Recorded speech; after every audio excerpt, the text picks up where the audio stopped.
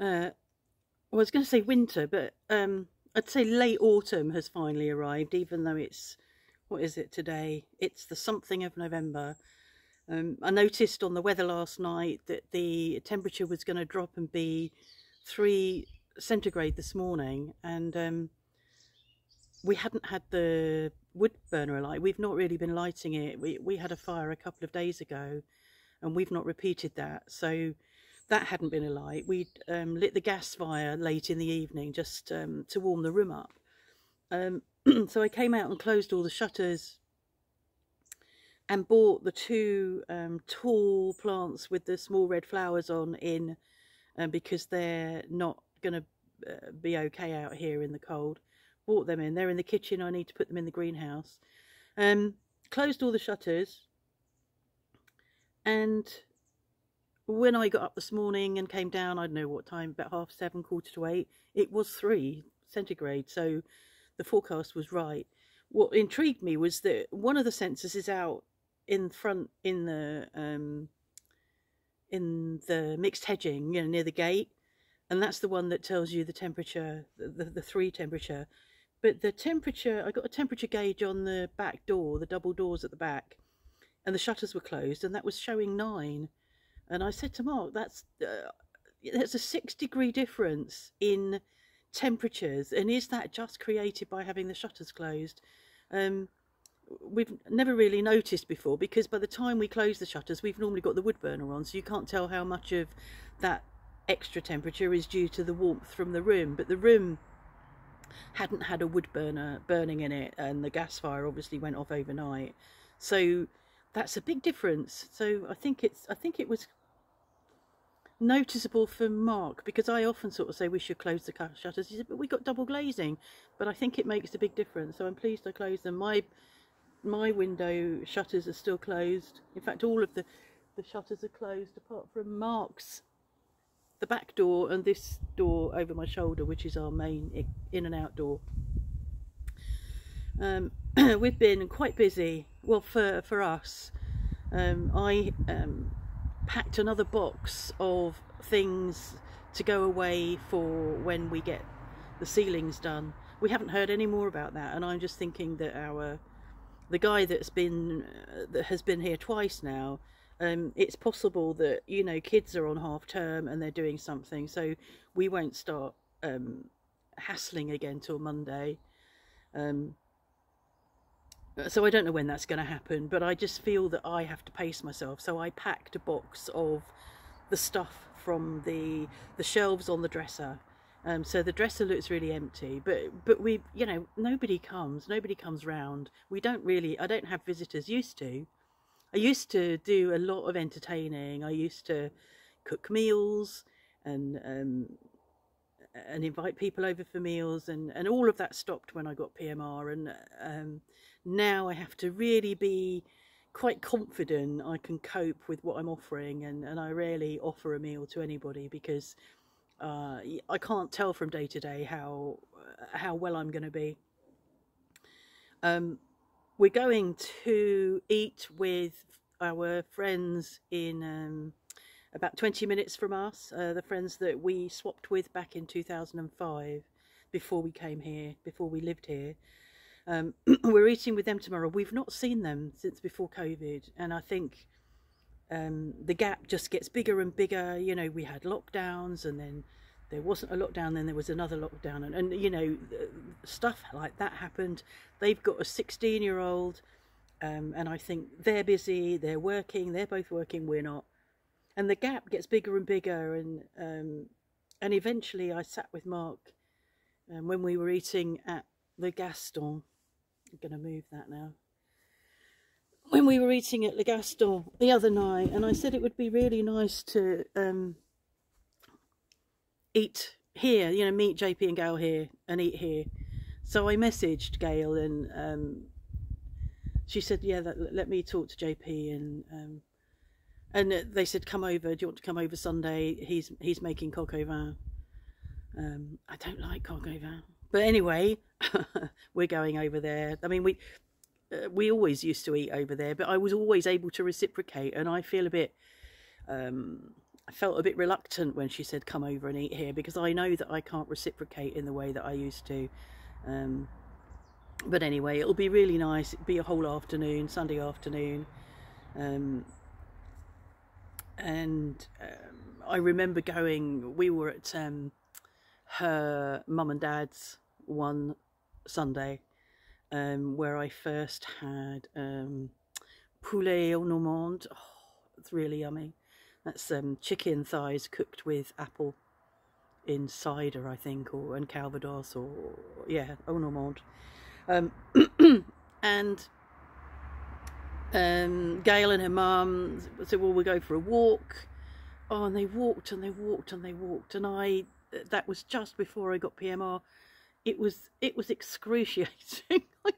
And they were really shocked. You know, there was Marie-Claude is probably 10 years my senior, and they were just shocked that I couldn't, you know, that I was struggling. And I think I would have been struggling if I hadn't have been ill anyway. It makes no difference, but it was just too far. So I will decline if a walk is involved tomorrow, because I won't be able to do it. So yeah, I packed up the box, Mark. We've got a big, how big is it? I suppose it's the same size as a downstairs toilet. A normal, you know, normal downstairs toilet. So it's probably a bit wider than a downstairs toilet room would be, and probably a bit deeper, but around about that size. But it's where the boiler used to be, and the oil boiler, and that was removed years ago. And it's just a hole, really. It's got no floor in it. It's got a dirt floor, it's quite handy if you have a leak from your washing machine, or there's an overflow from the water heater, because the water just runs and drains down into the earth. So that's fine. But it's a cupboard. It's not a cupboard, but it's a hole that stuff gets put into, and then stuff gets put in front of, and you can't get to the stuff that's in there because there's all the stuff piled up in front of it. I won't say who does that. So I talked to him about, we need to sort that out and make it accessible, make it so that we can put stuff away, put stuff where you can reach it. So he spent the day improving the pallets that were laying on the ground, because it was quite uneven, and evened up the front pallet so that you can walk in and walk out. And then I just put stuff back in order, because I am the order person. So that was a good job done. We're gonna go. I've had shopping delivered, but there were bits missing, and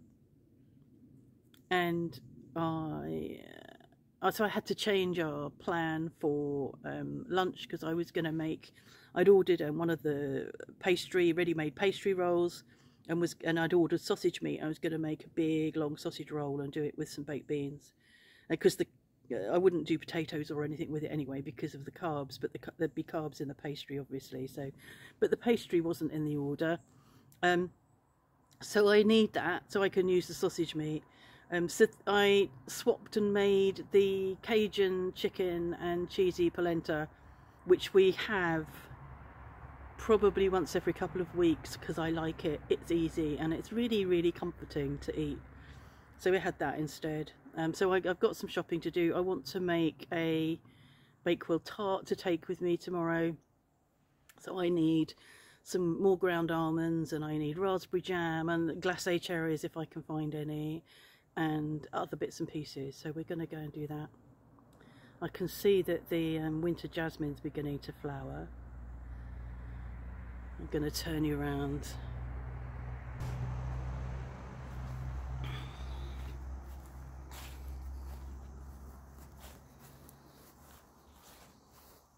There we go. It's not a plant that I like. It's pretty when it's in flower. I just wish it was tidy. I don't like it because of all this, you know, all these big long fronds, I suppose you'd call them. I don't know whether it smells. I can't smell anything. I don't think it smells. And when I bought it, I thought I was buying jasmine, and I thought wrong. So these pansies were on the window ledge, but had to take them off so I could close the shutters. And this choisia is not advancing the way this one is. So the real flowers on this are out now. I was so surprised that nobody, a couple of times I went, and the choisia is doing well, and nobody picked up these paper flowers. I really thought somebody would. That's not choisia. Now the white flowers on there are really quite scented, which is lovely. Oh, there are fish and kiwi leaves in there. I'm surprised because it was so cold.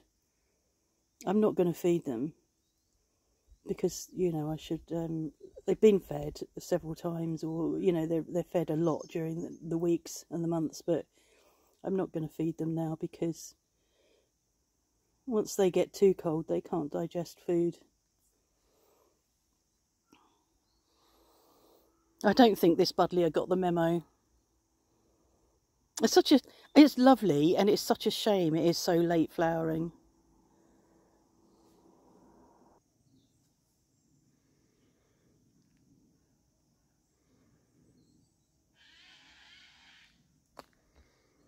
I don't know who that is. I think it might be magpies having an argument.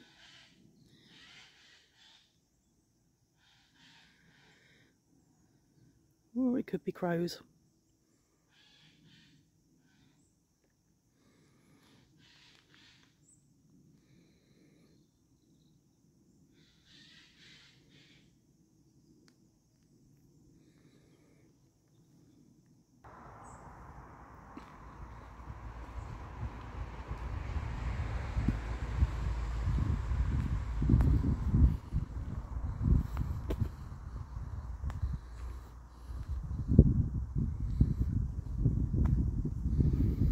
I've asked Ludo if he will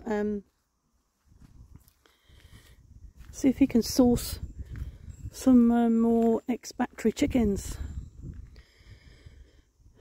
I've worked out that the gold brahmas have stopped now for winter, and the new girls won't probably lay for another 10 weeks, maybe 8 to 10 weeks, which means that we'll be at least another 2 months without eggs.